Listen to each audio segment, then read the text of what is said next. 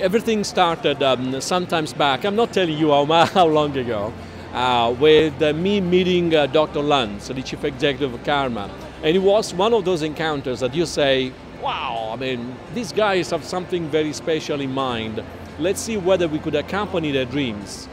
So we started this dialogue, and then almost immediately we jumped to conclusion and said to each other, well, let's give a try. We need to do something special. Why? Because you have already a platform that is the latest technology level that we could use to do something special. And this is the result of that work, of which we go very proud of. Yes, we are going back to first designing cars for someone else's brand, but equally we've gone backwards to designing the Gran Turismo. You see, the cars for which Italians are very well known in the world, right? Beauty is universal.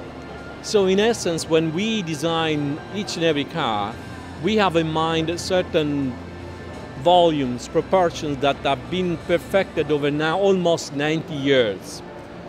And therefore it becomes very easy for us to interpret a brand that is global in nature, that has an aspiration towards the beauty, natural behavior of these cars, I mean, sustainability, and some specific flavor of the Californian way of life that is not that far away from the Italian one, in essence. I think that even design today is a turning point, because electric or alternative energy powertrains, as they used to call in these days, are allowing designers to be much more creative than in the past. Not as much as in the exteriors, but in the interiors. And there is this convergence between physical and digital.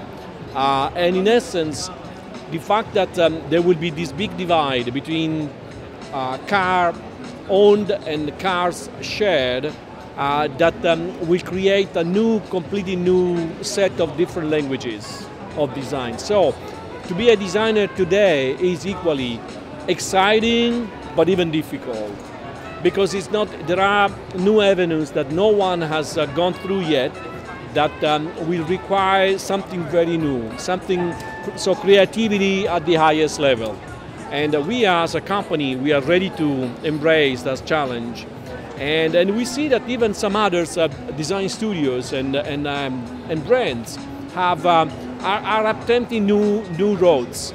And that, I think, is what we will be seeing mostly in another couple of years. So what I would say is stay tuned, but very interesting things will come in front of us very, very soon.